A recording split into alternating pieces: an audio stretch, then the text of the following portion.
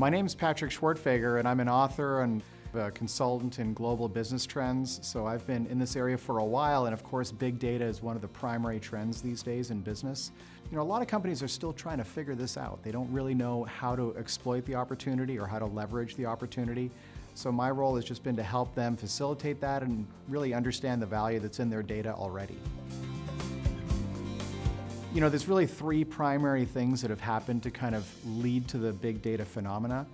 The first is that the data accumulation has really scaled up. The second is that our ability to process that data has scaled up as well.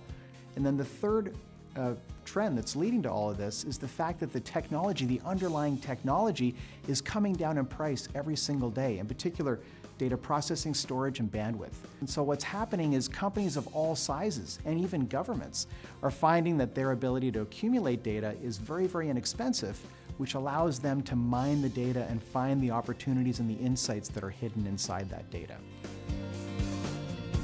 In 5–10 years from now, the use of data for strategic insights is going to be any medium, large-sized company, and even some small companies are going to be leveraging this data. And that represents an enormous opportunity for people who have these skill sets, because the demand for those sorts of occupations is exploding already, but it's going to explode even further in the years to come. The people who see the opportunity and want to be a part of the big data phenomena need to get their education as quickly as possible.